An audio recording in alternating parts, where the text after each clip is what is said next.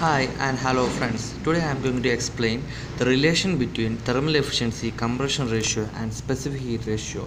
We all know what thermal efficiency is, and we have referred what is a compression ratio and specific heat ratio.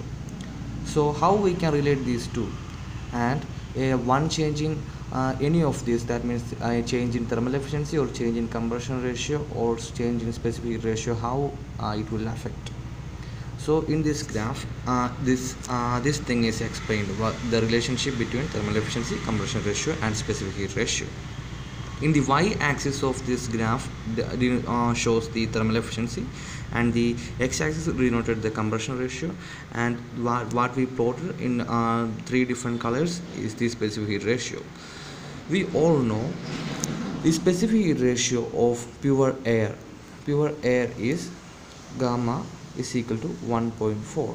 So as we add fuel into the mixture, so when we add fuel into the mixture, the specific heat ratio reduces. That means the maximum specific heat ratio we can achieve is 1.4, and when we add fuel it will reduces to 1.3, 1.2, and as the fuel get richer, the gamma value will get reduced.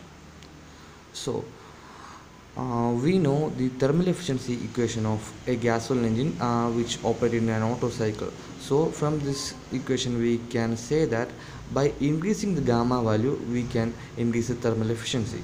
So the same thing is shown in this diagram.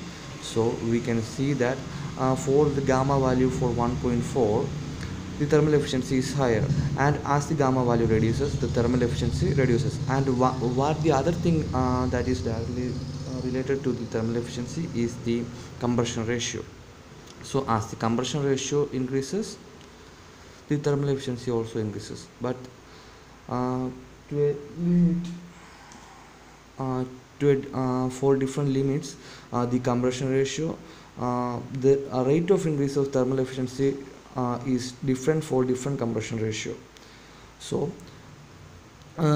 after a certain period for the compression ratio greater than 60, the increase of thermal efficiency rate is very low, but below the compression ratio of 16, the thermal efficiency rate is high.